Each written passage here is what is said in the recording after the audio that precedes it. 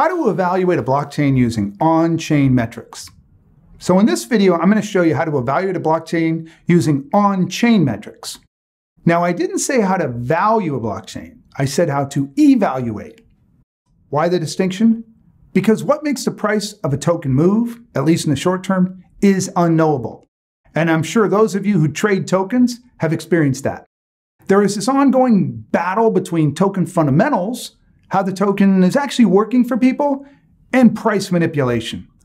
No one really knows when a token will jump up or go down, because token prices today are not driven by strict fundamentals. Not yet anyway. I do believe over time, we will see a stronger relationship between the utility a token provides and its perceived value. But in the meantime, we can filter out a lot of junk tokens that have no chance of ever being adopted by doing a simple inspection of their on-chain metrics.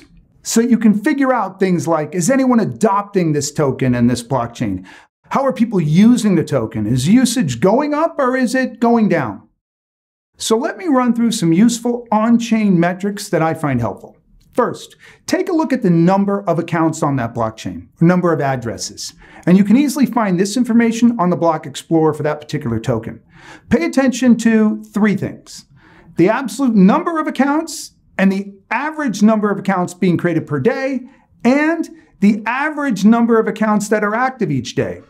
Since account activity can be faked, by the way, at Wax, we distinguish between regular accounts and verified accounts. A verified account is an account that has some form of personal identifying information on it. It means that account has a higher likelihood of having been created by a real person, not some bot. Next, look at the transactions that are being done on the blockchain. Obviously, the more transactions, the better if you're trying to measure activity. But be aware, not all transactions are the same. At least not to me. Some transactions, like transfers between blockchain accounts, creating a new account on a blockchain, or voting in the case of a DPoS chain, are what I would call economic activity. These transactions represent real human activity.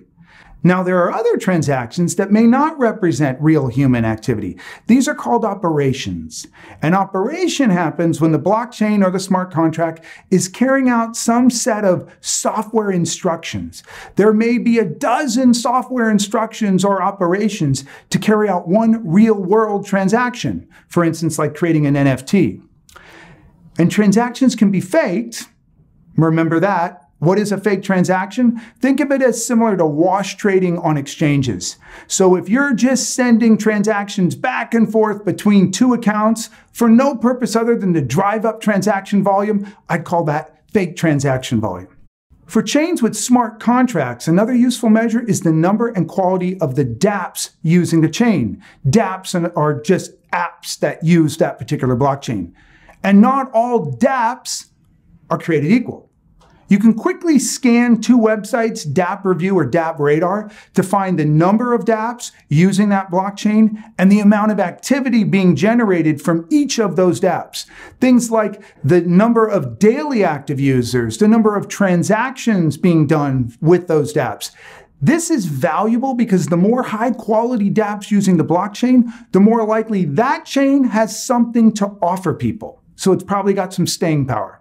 Now, staking is another metric that I find very useful. Staking is for proof-of-stake chains, so it wouldn't be for Bitcoin or Ethereum. They're proof of work.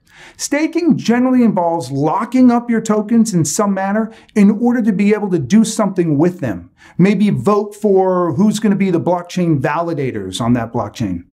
A high staking percentage generally implies an active user base. The token holders want to do something on that blockchain, and in order to do it, they must stake. In the case of the blockchain I'm involved with, Wax, 80% of all Wax tokens are staked, which is a very high threshold.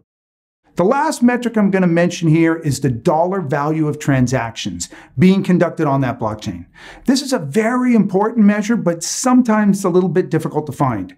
Now, what I'm talking about here is the dollar value of what is being sent back and forth between different blockchain addresses. So as long as it's not faked, you can imagine something like sending 1,000 different Bitcoin to a bunch of different blockchain addresses is more reflective of economic activity than, say, sending 1,000 wax tokens. The first one represents $7.5 million worth of economic activity. The other wax would be $25. So that is a quick rundown of 6 on-chain metrics that I find useful in gauging the real utility value of a blockchain. If you like what you heard in this video, please hit subscribe, and I'll talk to you next time.